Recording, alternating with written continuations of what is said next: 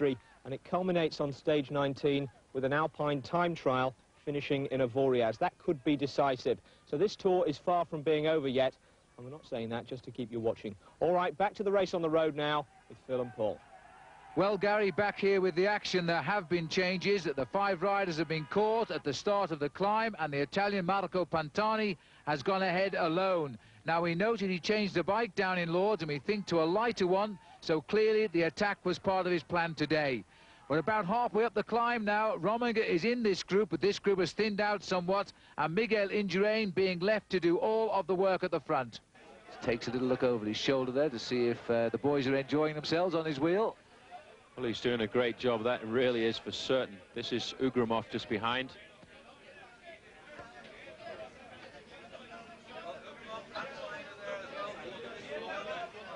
Now we're going to have a number look 91 down. is Luc Leblanc moving up there. Richard Virenque and De Las Cuevas now starting to suffer a little bit.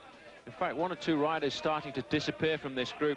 There, number 71 is Pavel Tonkov, the man who was the best young rider in the Tour of Italy a couple of years ago, and we get a chance to look a little bit further down here. I think this is Pascal Lino, who was in that group just a little bit before, and there is Jean-Francois Bernard. He's a spent force today, but it looks to me as if this is Tony Rominger. And on the left of the road there, the cameras come back because Rominger has been dropped. Tony Rominger has been dropped from that lead group in this small group that's come back. And that is something of a surprise, to say the least. He's with riders who are not regarded as big climbers. Udo Bolt is just behind him. Jean-Francois Bernard is just in front of him. And there is Bernard there. And the other rider climbing away there is Abraham Olano of Spain. And this is a big surprise. The champion of Spain has been dropped. Well, that's not such a surprise, but Tony Rominger has been dropped and rides behind Pascal Lino. Well, this is what can happen when you go up the first mountain of the Tour de France. It's been a very tough tour so far, and a lot of riders put a lot of energy into these first few stages, and to see Tony Rominger get blown away like that, I'm very surprised. That's probably why Miguel Indurain now keeps looking over his shoulder just to make a count of who is in the group with him. And back up to the leader. He will be unaware of what has happened behind him, but his attack has taken him clear. But the race behind has blown apart. Indurain has sat there and kept up a relentless rhythm and watched the field behind him just crack wide open. The greatest names in the Tour de France and indeed in the world of cycling, and now can't hang on to the man in the leader's yellow jersey. Well, in fact, as we go under the 5-kilometre banner, it's 26 seconds, so he's actually now starting to peg back Marco Pantani, and it may well be that Big Mig is going to go for the stage victory as well, because I can tell you one thing, there are an awful lot of Basques come to see this stage finish today, and they're camped out all along the race route. The flags are out as usual when we come down to the Pyrenees here. Indurain still just sits there and cruises along. Well, there he is, Miguel Indurain. Actually looks as though he's trying now for a change at least, as he grimaces a little bit. But my goodness me, he should do. He's torn this race apart, and still trying to hang on to his back wheel is the Frenchman Luc Leblanc, who tried so hard to snatch the race lead when we came through his home area of Limoges. There is Leblanc, and there is Virenque, and 2 French riders now keeping the name of France high on the honours list here, because that's all that's left. And now it's De Las Cuevas, and I think this is a remarkable performance by De Las Cuevas. He's not a great climber anyway, but he's determined to get a good result out of this year's Tour de France, and he's gritting his teeth, and he's hanging on just. Well, he's a big fighter, that's for sure, and he knows Miguel Indurain exceptionally well, because he rode on the same team as Indurain for 2.5 years. And this is Pantani now, just over 3 kilometres from the finish, and hanging on for what would be a great victory for this Italian, and his first ever in the Tour de France. But he better watch out, because he could be on the slow track, because on the express line is this man in yellow, Miguel Indurain. And you know, he's really going for it, because now he's getting out of the saddle. He's fighting with his bicycle to get that gear going round, and the red car in front is the car that is behind Marco Pantani, so it won't be very long, I don't think, before Miguel Indurain actually gets up there and gets into contact with him. And what a fight that will be. It'll be interesting to see if Pantani has got anything left to go again, because it does get a little bit steeper in the last few kilometres before it levels out nearer the summit. Look at the face on that man. It's very rare that you see him try this hard. Absolutely. You can see the sweat running down his cheeks there, and he doesn't always put this sort of heart into it, because there's still a long way to go in this year's Tour de France, and mountains much worse than this still to come. Indurain, riding his 10th Tour de France, has already won 10 stages over those 10 tours. And now he's trying for his 11th and his 2nd this tour. There's the Basque flag. Under the 3-kilometre banner now for Pantani. So close, and yet behind him and coming so quickly is Indurain. And I'll tell you, it's about 15 seconds on the line now. And just behind that red car, Miguel Indurain is racing up to catch Marco Pantani, and it's going to be very close. Pantani is an excellent climber, but Indurain is really fighting now, because normally you would see him sitting down, setting a nice tempo. This pace now that Indurain is setting is the killer instinct. He really wants to get this stage. Well, in the mist, and that might be to some advantage of Pantani. Out of sight can be out of mind. Indurain knows he's up there somewhere, but under normal circumstance he might be able to see him, but because the mist is down to about 150 yards, he won't see him, and that could be the advantage to the Italian. And look at this, Paul. LeBlanc has come through and giving him a hand now. The only man on the mountain today who could do that. Well, this could be the year of Luc Leblanc. He's had a tough time over the last couple of seasons with injury, bad knees. He rode a great Tour of Spain this year, taking the King of the Mountains competition, as well as finishing 6th overall, and he's the only man who's been able to stay with Miguel Indurain, and now he's actually working with him. So that's great for Luc Leblanc. Could be the revelation that the French have been looking for, the renaissance of French cycling. Well, strain your eyes in the mist and you'll see a little man in white in the mist there. That's Pantani, and Leblanc has given Indurain a little bit of help here now, and Pantani may pay the price for that. Indurain, I think too, is now actually suffering quite badly here. He needs the help that comes from the Frenchman. And the pair of them now are hanging on for the last couple of kilometres of this climb. And it could be that Pantani might hang on by the skin of his teeth. There he is on the horizon. It is so very close, but on a climb like this, you can be very close to a rider, and you just cannot close the last 5 or 10 seconds. It is unbelievable. It looks to me now as if Pantani is slowing down, and Indurain comes by Leblanc to take up the chase, and there's only about 5 seconds in it now. Well, Pantani's looked over his shoulder, and he will have felt that hollow. He shook his head. He can't believe it. He's seen the yellow jersey. He's chasing him. Now he's going to have to try and sprint again. Look at the relentless pursuit behind as Pantani is being closed in on by Indurain. And you know, Paul, I think Leblanc may now be in trouble after making that turn at the front.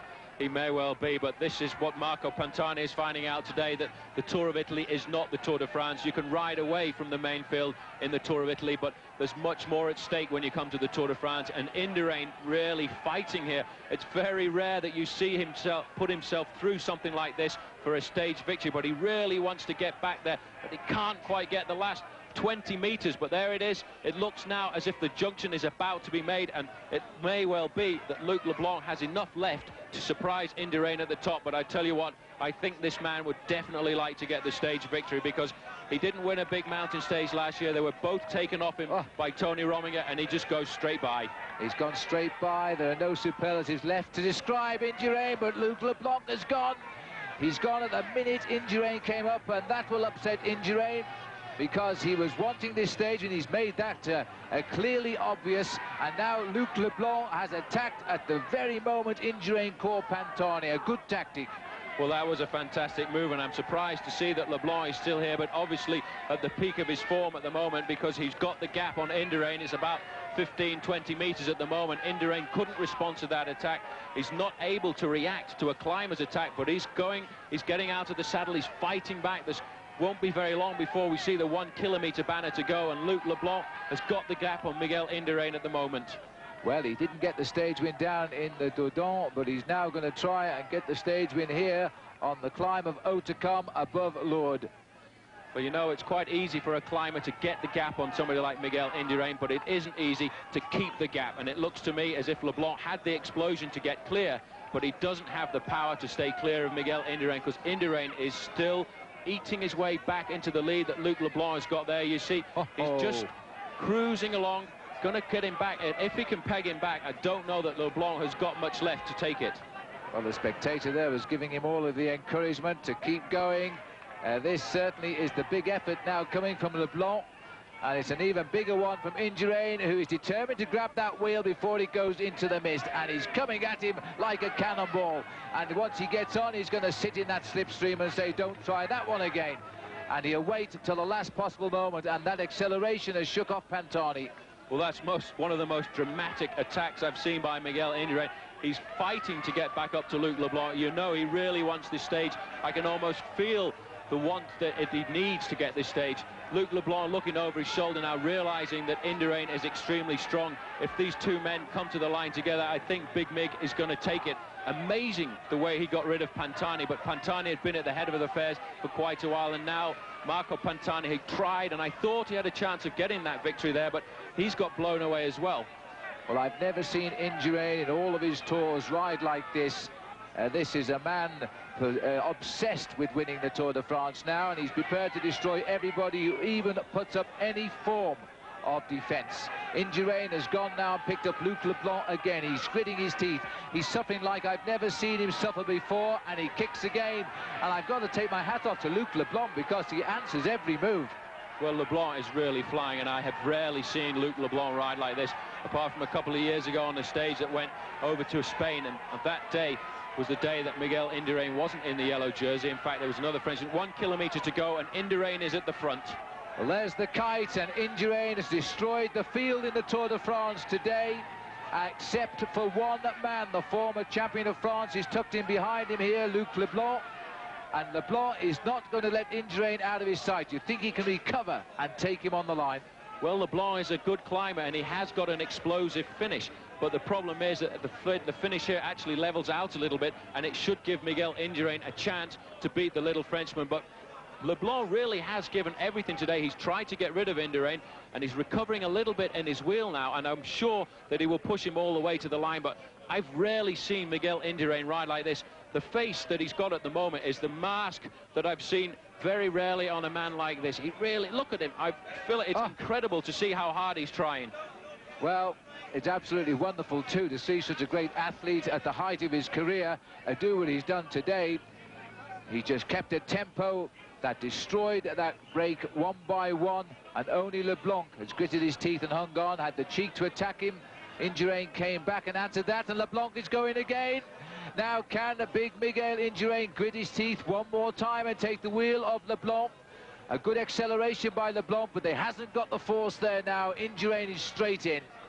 Well, I don't think either of them have got the force to go, but Leblanc taking the initiative of going to the front. It's not very far to go now. It's 400 metres maybe around this corner, and Indurain is going to wait, and it's going to be very close, and he's going to be a very angry man if he doesn't win this stage.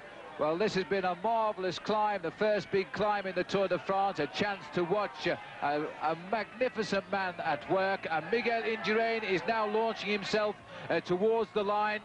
They can't really pin down where the line is in the fog up here on the top, but Indurain has made such a wonderful job of this climb. He's destroyed the hearts of all of the riders in the Tour de France, and Luc Leblanc is trying to carry the colours of France as we go into 250 metres to go now. Leblanc is going to go, and I think he'll go at around 150, but Indurain is the only thing he hasn't got is a fast acceleration, so he's starting to wind it up now at 200. Leblanc goes by him, and Leblanc for the second day is going to get a victory for France, and nobody could have thought of that, but Miguel Indurain has had his moment of glory taken off him. As we peer down into the mist from our fixed cameras, we'll see the Frenchman now, Luc Leblanc, sprint clear for a memorable victory here. He's the only man in the Tour de France who could take on Miguel Indurain and beat him to the line. Up to the line now comes the rider who started the attack at the bottom, Marco Pantani, who finished second overall in the Tour of Italy. And that, remember, was one place better than Miguel Indurain. There's no doubt now Miguel Indurain is in yellow to stay in this year's Tour. And now the little shadow on the left who crosses the line, 2 minutes 21 seconds down, is Tony Rominger. Well, he's lost almost the same gap. He was behind Indurain overnight. He was down 2:28, and in just one climb, he's lost 2 minutes 21 seconds today.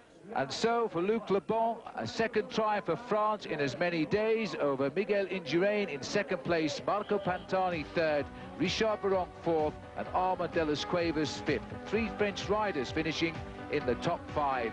But overall, the yellow jersey stays firmly on the shoulders of Miguel Indurain. In fact, today, he increased his lead over all of his main rivals for victory in Paris on July the 24th. It's a day of rest for the riders tomorrow, a chance for many of them to contemplate their future. I'm Phil Liggett saying goodbye.